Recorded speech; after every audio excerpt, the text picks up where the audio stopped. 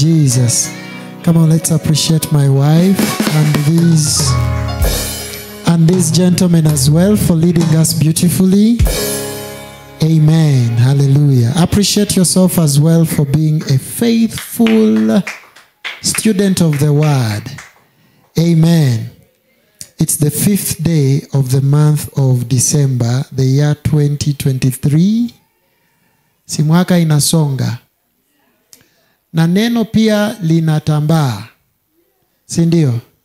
So we shall preach this gospel in season and out of. That is the instruction that we have. How many of us are excited to be here today? Glory to the Lord. Hallelujah. Our time is fast spent. Last week we last week we handled the Holy Spirit and his power for you to do good. We said that man is able to do. I love the sound today. It should be like this. I can hear myself very well. Please make it like that. Always. We said last week that the Holy Spirit in you is the one that causes you the power to do good. Praise the Lord. So if you ever find yourself being someone that is struggling in being the good that you are, if you are finding yourself everything that comes out of you is only challengingly terrible, then embrace the work of the Holy Spirit in you, because the Holy Spirit causes you to do good. So we spoke about the Holy Spirit and his power to do good. Bwana Yesu asifiwe. And I want us to start right from where we ended last week, the book of Acts chapter 10 and verse 38. Acts chapter 10 and verse 38. I'll open as well in mind the book of Acts chapter 10 and verse 38. I'll be reading from the NKJV. But last week, you remember, I told us to start from verse 34 for purposes of your understanding. But let's start from verse 38 alone. It says, how God anointed Jesus of Nazareth with the Holy Spirit and with power. And we said that if there is any anointing, it is the Holy Spirit in you, which is the power in you. So men should not be telling you about, okay, now you should receive anointing. If you are to receive anointing, it means you are not born again. But every believer is anointed. Say, I am the anointed one of God. Praise the Lord. So he says, how God anointed Jesus of Nazareth with the Holy Spirit and with power. When he was anointed, this is what he did. Who went about doing good and healing all who were oppressed by the devil. Why? For God was with him. Bwana Yesu asifiwe. I want us to understand something here, that before Christ went about doing good and healing all who were oppressed by the devil, first it must have been because he was anointed. What was he anointed with? The Holy Spirit, and 2, power. So it means no one, and this is important, no one is able to do good except they are anointed. And who is the anointed one? The one that has the Holy Spirit, the one that has power. What is power? The gospel of Christ Jesus is the power of God. So there is nothing else that is called power apart from the gospel, which is of Christ Jesus. Amen? It is important that you understand that for anyone to be able to be productive in goodness, there must be what causes them the productivity. And as far as scripture is concerned, anointing in you is what causes you productivity. In the book of 1 John, we won't go there.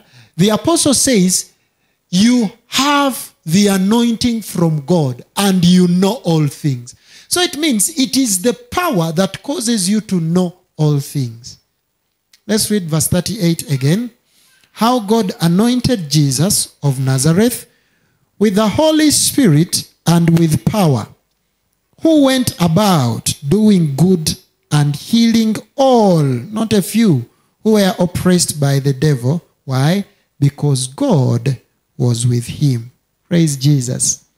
Now let's go to the book of Acts chapter 1. Acts chapter 1. So that you see why it is important that the person acknowledges what they have received. Acts chapter 1, let's start from verse 4.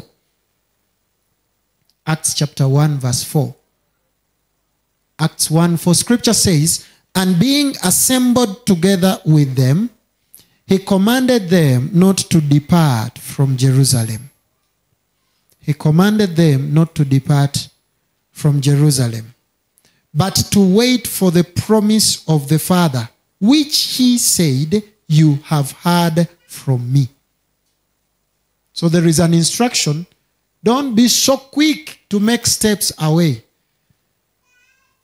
Patiently wait for the promise of the Father. And he said, that promise you have heard from me. What he was telling them in John 16, we read last week, we won't go back. For truly John, verse 5, for truly John baptized with water, but you shall be baptized with the Holy Spirit not many days from now. Therefore, when they had come together, they asked him, saying, Lord, will you at this time restore the kingdom to Israel? One of the duties of a king is to take care of his subjects. Sindio. Now, his disciples are asking whether he's going to restore the kingdom to Israel, meaning that they be kings. What is expected of kings? To take care of his subjects, provide for his subjects, keep them, secure them. Now, as these are desiring for the kingdom to be restored, this is what Jesus says in verse 7. And he said to them, it is not for you to know times or seasons which the Father has put in his own authority. But now we know that he's seated in us. Are we together? Then he tells them, but you shall receive power when the Holy Spirit has come upon you. Oh, so the reception or the coming forth of the Holy Spirit is the coming forth of power. So there is no different service for receiving the Holy Spirit and then another service for receiving power. That is why the Holy Spirit leads you into all truth, which all truth is the power.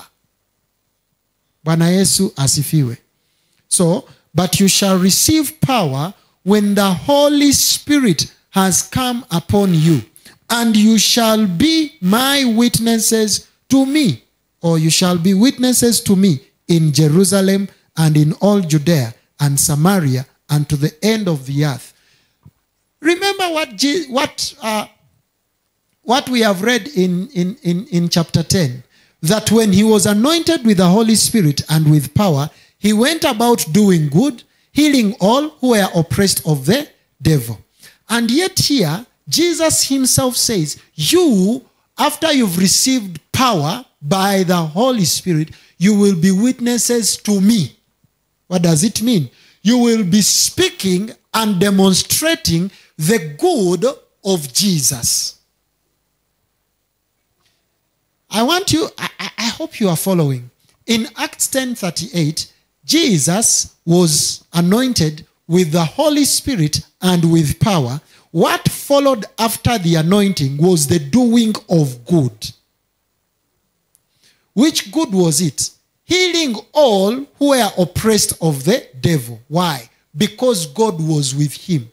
So it means the presence of the Holy Spirit is the presence of God.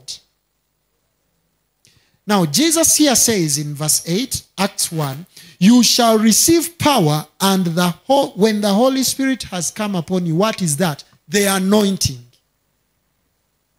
And what will you do? And you shall be witnesses to me. Meaning, you will be the demonstrators of what you have, of what I am.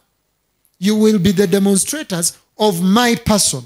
you will be the demonstrators of my character. So it means if you are a witness, you know exactly what happened. You can even replay the scene. And so when you are in courts of law and they call witnesses, witnesses will say, I was there. This is what he did. He walked like this and then went here and then did this because you are a witness. Unajua. So if you are a witness to Jesus, then it means, did Jesus go about doing good? If you are his witness, you will exactly do good. Why? Because you have the anointing, which is the Holy Spirit that has caused you power. So there are things that you as a believer you walk in. You only need to have your mind open to these things. Praise the Lord. And that is why when Jesus was dealing with his disciples, there are some things that he would speak to them that he would not speak generally.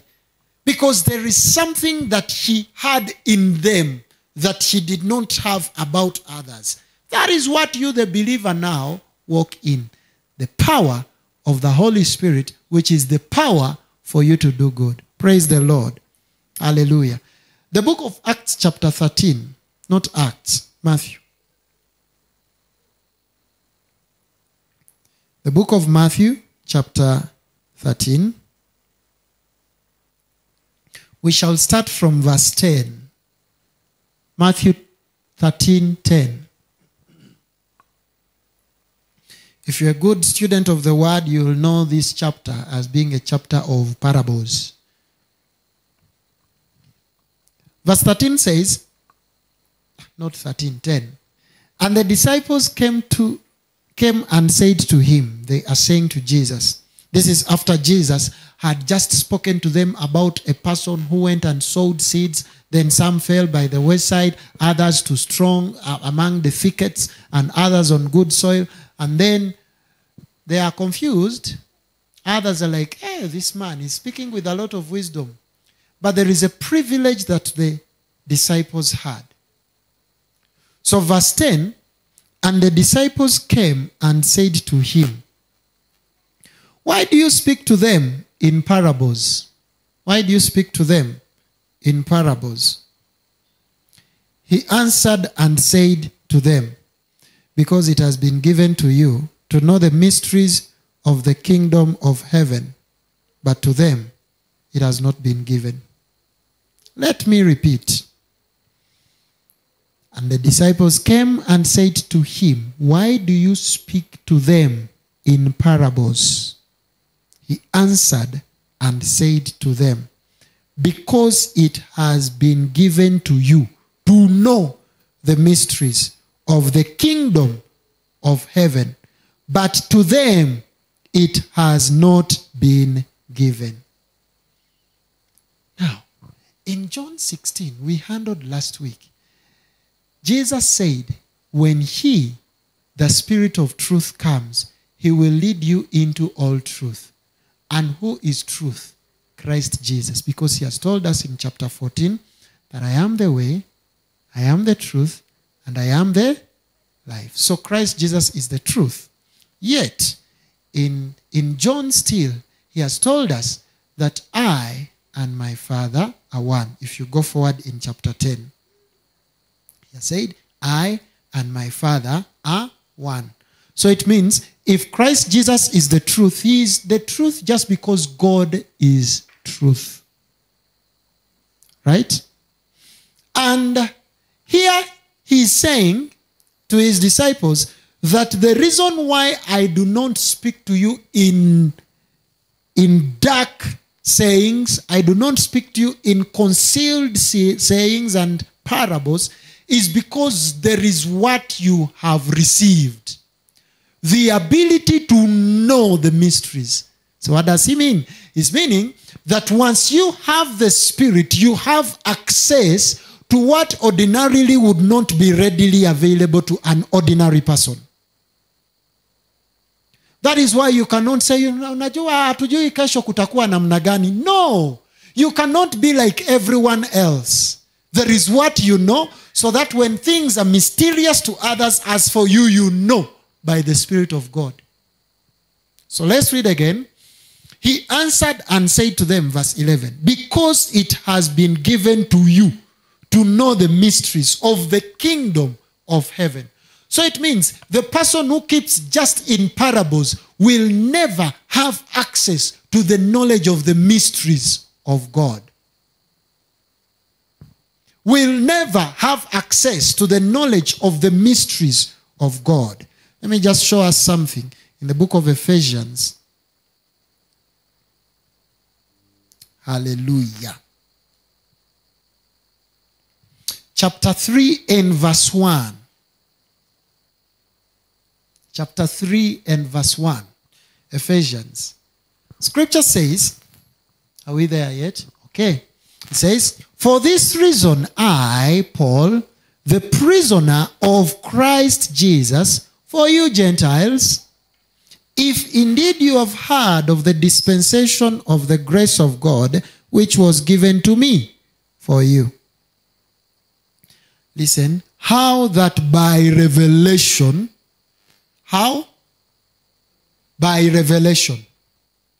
So it means what he's explaining is by revelation. So he says, how that by revelation he made known to me the mystery. Oh, so how do we receive knowledge? By revelation of the mystery. So the mystery is revealed to us and then we get knowledge. That is why you do not read the Bible like an ordinary person. So that when they ask you, what is the shortest verse in the Bible? Jesus wept. Don't just read because unajua. What was the purpose for his weeping? Looking at the world for which he is going to death, and yet that world does not acknowledge him as their Lord and Savior. That is a cause for weeping. And that is why when when women came and they were crying as he was carrying the cross, he told them, don't cry for me. Cry for yourselves and for your children. Because it is for them that I am going this path. It will be deadly if they do not know the reason for why I am taking this path. And it is terribly happening to many because they see, and then when they are watching, like when it arrives around March, April, they start to show such movies, Passion, what? And then they show Jesus. So they depict.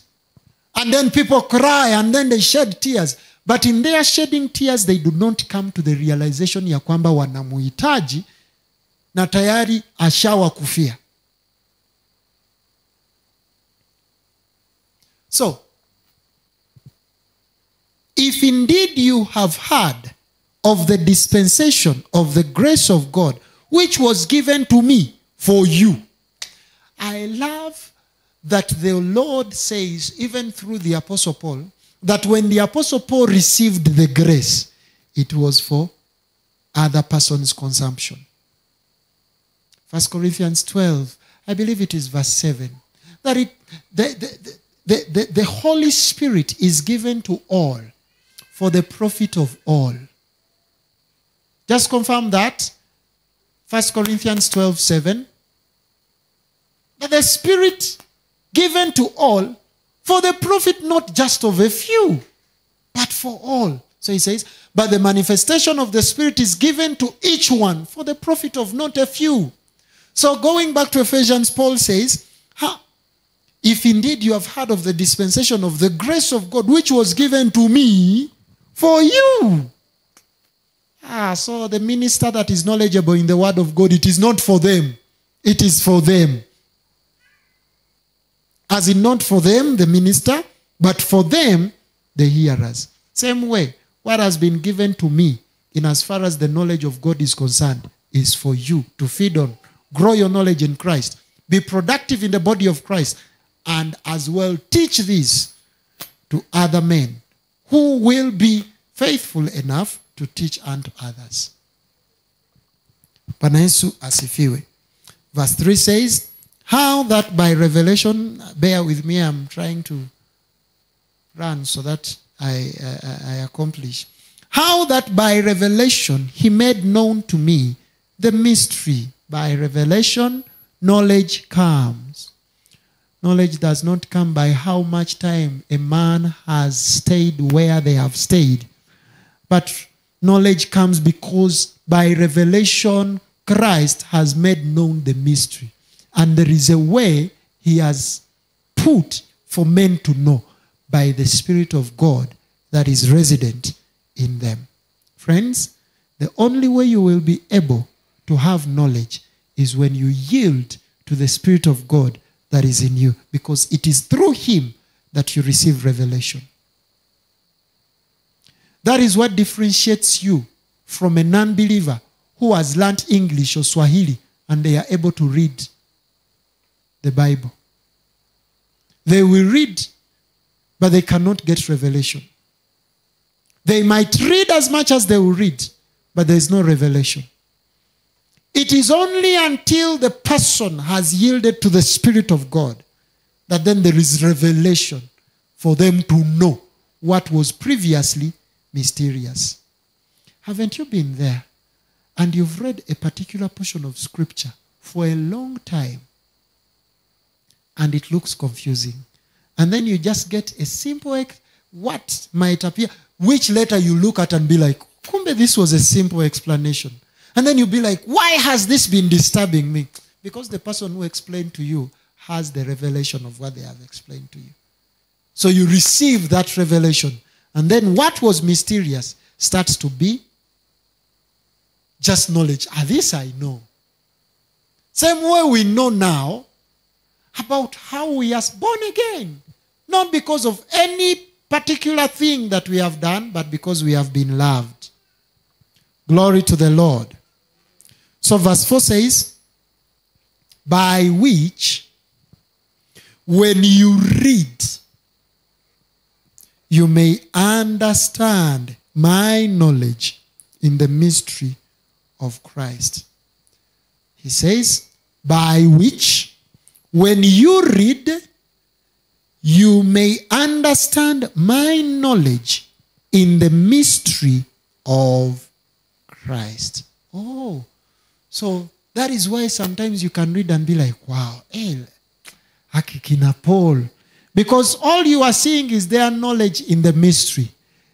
The ability for that knowledge of Paul in the mystery of Christ to be transformed to be your knowledge in the mystery of Christ is the work of the Holy Spirit. Praise the Lord. You are able to see how Paul overcame challenges, how Paul overcame this and the other, how Paul struggled here and there, and then you're seeing how God was with him all through.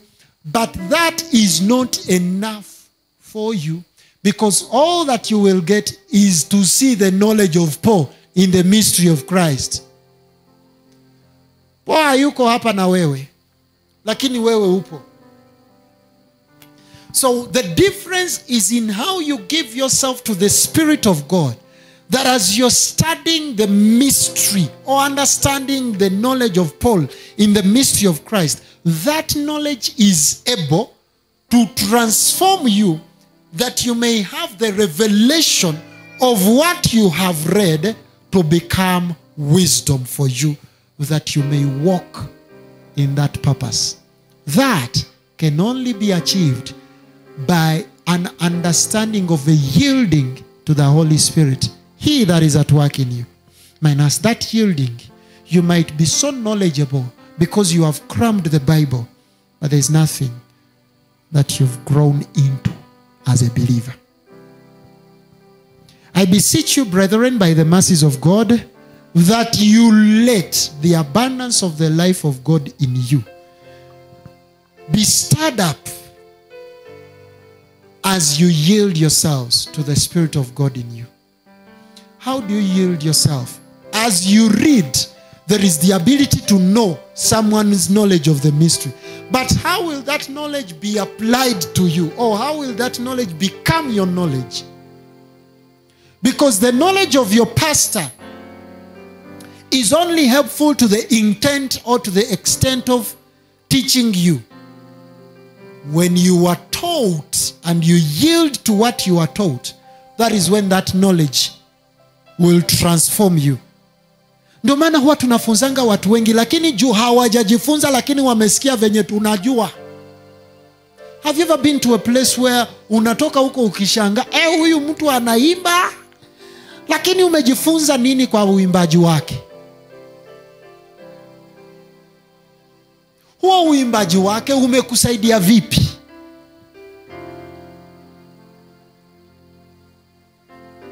Hekima yake, ama tuseme ujuaji wake, ama ujuzi wake, umekusaidia vipi? Najua ujuaji ni ile ya wa vijana, si ndio? Sio nyinyi wale. Ujuzi wa huyu mtu umekusaidia vipi? Sasa wewe wakati umelisoma neno na umejua ya kwamba kumbe Paulo anajua. Sasa wewe ujuzi wake Paulo umekusaidia kwa njia gani? Let's read verse 5 and then we shall go to chapter 1 of Ephesians and I'll quit from there. Verse 5 here, Ephesians 3. Because in verse 4 he has said that by which when you read, so there is a call for you in your yielding to the Holy Spirit. You purpose to read. Nataka ujipe jibu. When was the last time, apart from when we are here in church, that you chose to sit down and study the Bible by yourself? When was the last time? When was the last time? Because it is by you reading that you are able to understand the knowledge of Paul in the mystery of Christ. Now, transforming that knowledge to become that knowledge is the work of the Holy Spirit, not the work of much reading. Because there are people that have read this Bible much more than you have done, and they are not believers. They can be able to cram and recite for you Genesis, Exodus, Leviticus, Numbers, Deuteronomy, and you will be looking at them. And they are not believers. They don't have the life of God. So what differentiates you from them is your yielding to the Holy Spirit. And then you bear fruit. So by which when you read, you may understand my knowledge in the mystery of Christ. Verse 5, important. Which in other ages was not made known. Which in other ages was not made known. I'm not going to ask us to open there, but let me give you homework again. And you go and read 1 Corinthians chapter 2 verse 9 to 16. That the things that were not known to men, because of the Spirit of God resident in us, we know them. That is the privilege that you have received as a believer. So the people that keep saying, you know, me, I am empty. You are not. You just think you are empty. My prayer for you, even as Paul prayed, we are going to read that at the end, is that the eyes of your understanding be enlightened, that you may know. Not just see how I know. Do you know there are people that just see how the pastor knows? That pastor anajua. Huyu mtu anajua. But when do you know? Huyu mhubiri anajua. Wewe unajua ama haujui? Paul's prayer is not that you may see how he knows, but that you may know, because you have seen that a believer knows. Verse 5. Which in other ages was not made known to the sons of men, as it has now been revealed by the Spirit to his holy apostles and prophets. Question is, who is an apostle? Who is a prophet? so that you may not exclude yourself. Useme jumi si apostle kwa kuitwa na jina, hiyo kitu haijakuwa revealed kwangu.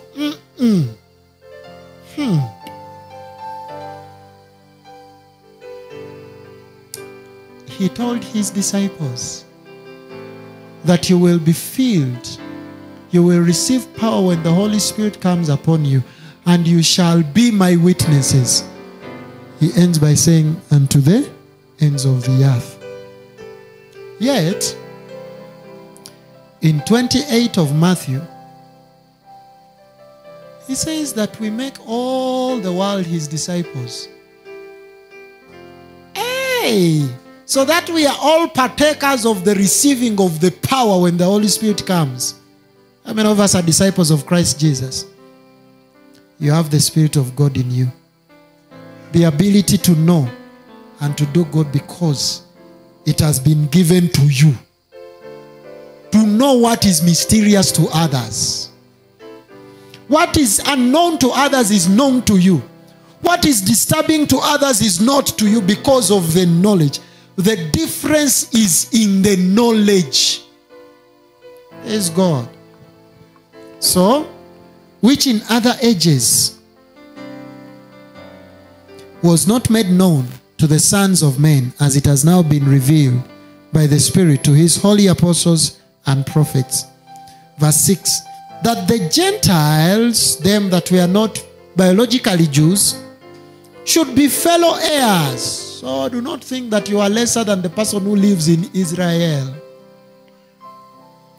Of the same body and partakers of his promise in Christ through the gospel. Now let us go back to chapter 1. Hallelujah. Praise the Lord. Friends, when we understand this life, we just love to be there and have a beautiful time with the Holy Spirit, being led into the purity of the knowledge of God, and learning the impure and learning the purity of the life of God. Because that is how we bear fruit. That is how we bear fruit. So, verse 15, Ephesians chapter 1. Ephesians chapter 1, verse 15, it says, therefore, and I'll end with this. Therefore, I also, after I heard of your faith in the Lord Jesus and your love for all the saints. I want to encourage you, just sit in your study. Sit and watch how the apostles prayed in the Bible. And purpose to pray that way. And learn to pray that way. So look at the apostles from the Acts of the Apostles all the way to Revelation. And then just see the pattern of their prayer, how they prayed. And start to pray like that. Start to build yourself up in your most holy faith in the way the apostles, our examples, prayed. So that in case of any desire, any challenge, any issue, you see, how did they pray? And you are taught. And gradually you will be learning how to pray. You will be learning how to lead us even in prayer. You will be learning how to lead your family in prayer. You will be learning how to lead yourself in prayer. Praying the way even Scripture has said. Now see this. 15. Therefore I also, after I heard of your faith in the Lord Jesus and your love for all the saints, do not cease to give thanks for you, making mention of you in my prayers. Hear the prayer that Paul is making. That the God of our Lord Jesus Christ, the Father of glory, may give to you the spirit of wisdom and revelation in the knowledge of him. Note here that he's not speaking about the Holy Spirit. He's speaking about your ability to receive the wisdom and revelation in the knowledge of him, which is in the Holy Spirit that is in you. That is is why it is important. Because it is in there that the believer is able to walk out in strength. Peter, who was fearful at the crucifixion of Jesus, at the trial of Jesus, so fearful that he denied Jesus, was the same Peter that when they were in Jerusalem, in Acts chapter 2, the person that previously was so full of fear, he couldn't stand together with Jesus. When this Spirit of God came in him, he received boldness, opened the upper room open, came out, met with people from various nationalities who were gathered in Jerusalem and addressed them. I want to tell you that among those people were some of them that were part of the team that crucified Jesus. That is why, I believe it is around verse 38 of Acts chapter 2. They were cut to the heart after he had spoken whatever he had spoken to them. Please just put for us verse 38, Acts chapter 2. And they start asking him, what do we do? What do we do? Then Peter said to them, verse 37, now when they heard this is after Peter had come out and spoken to them with a lot of boldness. He told them the gospel. He preached to them. Previously he was fearing to be there for Jesus. Yet now ako peke yake, lakini anaelewa na anajua ya kwamba hayuko peke yake. Hata kama kimwili anaonekana akiwa peke yake, lakini juu ya yule ambaye ako ndani mwake anajua ya kwamba hayuko peke yake tena. That is the boldness that people can come out with. My prayer for you is that you may know the ability of Christ Jesus in you and the Spirit of God in you. So he speaks to them, they have heard, and then they were cut to the heart. The Holy Spirit in you can cause you to speak things and men will be. Okay. They were cut to the heart. And they said to Peter and the rest of the apostles, men and brethren, what shall we do? The Lord work in you, that in your speech men will ask you, what should we do? That men will ask you because of the Spirit of God in you, what shall we do? That is my prayer. And then he speaks to them, verse 38. Repent. Make a complete turnaround. So back to Ephesians 1. This is the prayer. Verse 17. Ephesians 1:17. That the God of our Lord Jesus Christ, the Father of glory, may give to you the spirit of wisdom and revelation in the knowledge of him. 18. The eyes of your understanding being enlightened. Understanding, because there are many that read without understanding. Your desire should be that as you study the word, you have an understanding of it.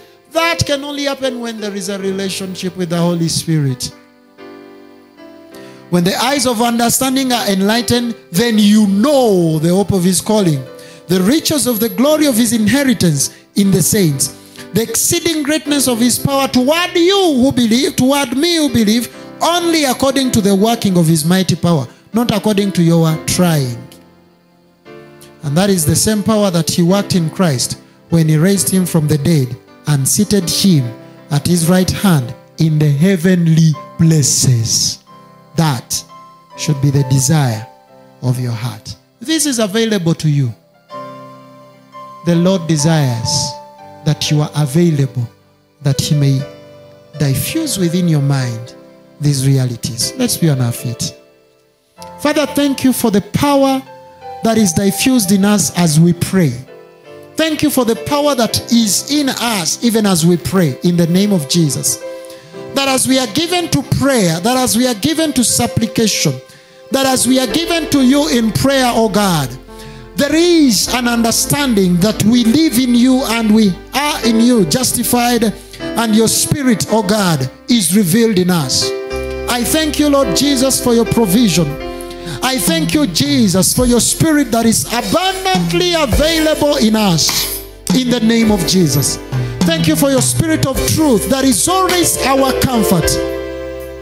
That your Spirit of truth is always our satisfaction, our justification, our peace, our joy, our goodness, our life. And that is how we live. Thank you, Lord, for your Spirit. Thank you, Lord. Thank you, Jesus. Oh, moyoni, moyoni, nimempata Yesu. Moyoni, moyoni, moyoni, nimempata Yesu. Moyoni, moyoni, moyoni, nimempata Yesu. Moyoni. Come on, just guys, raise your voice and celebrate the Spirit of God that you have received, Christ that you have received, that you are not struggling anymore, and all you do is yield to the Spirit of God that is in you. Thank you, Lord. Thank you, Lord. And saints, that is the knowledge which is of God that we live by. Once you have Him, you have it all. Amen.